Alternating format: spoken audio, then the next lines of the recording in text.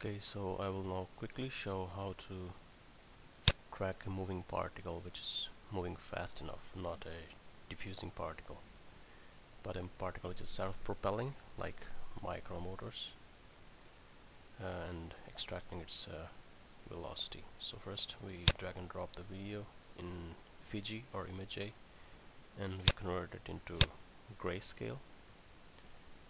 Click OK.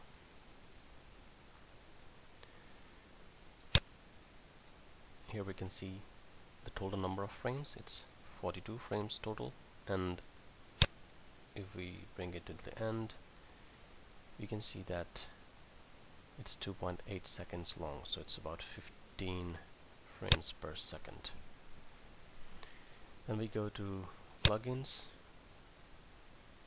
tracking, and manual tracking. Okay.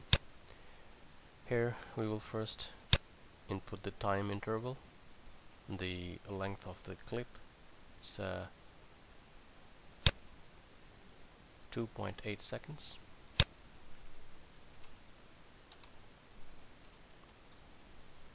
We can choose the time unit here, and the length is given here, 2.8 seconds. Then we will input the XY calibration. It's basically the pixel size per micrometer. So for our camera we have 0.847 micrometers. The calibration is 0 because we are not tracking perpendicular to the plane of the video, so we put it 0. The search square we leave it as such for all of these. The line width can also be left at 1, but I will use 2. It's in micrometers.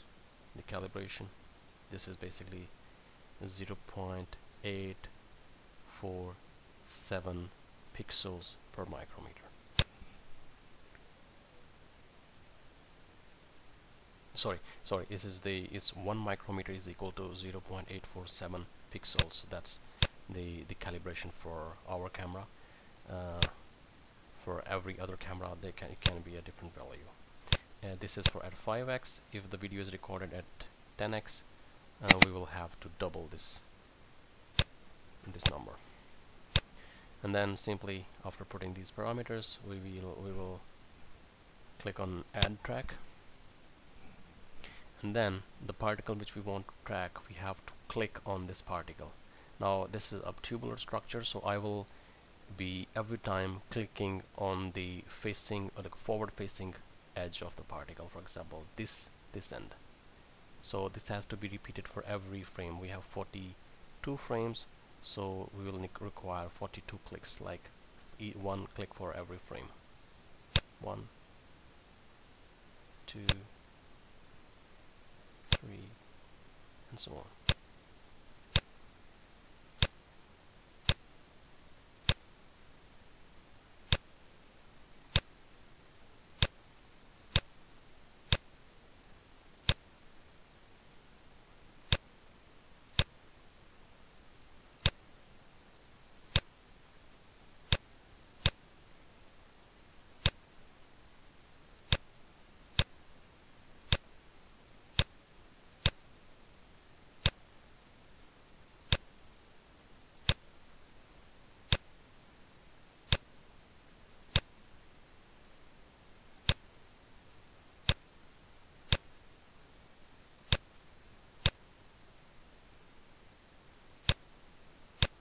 We can see the progress here.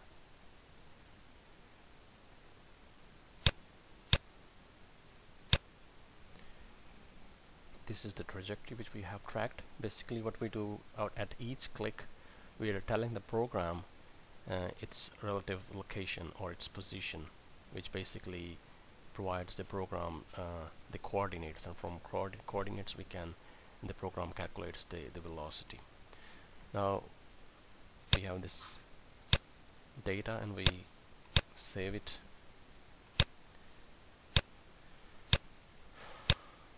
On our desktop, and if I want to save the trajectory of the video clip as well, what I will do, I will simply click this overlay dots and lines. It will bring another video clip, and if I play it now, we can see the trajectory of the particle which we have just tracked. We can save this video as an AVI file. Should be, yes, here, save as AVI, 15 frames per second, and I won't apply any compression for now, so click OK, and I give the location desktop, and it is saved. Now I can close this and this, and I have this exported video which I can use to extract images, for example, for my article or thesis. Now we will open this file in Excel, and we have the velocities and the distance covered here. So from the coordinates, x and y coordinates, it calculates the distance traveled, and then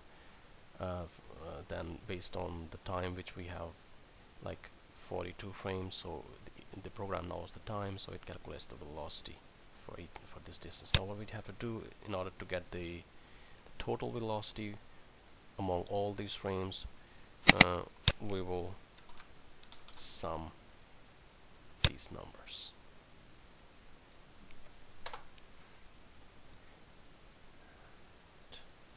This looks like there is a mistake.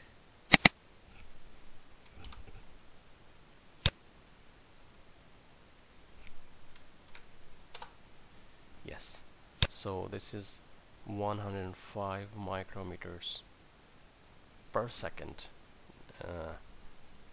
because it takes into account the overall length of the clip. So that's the velocity which we have just determined. So this is all for tracking the motion of the particles.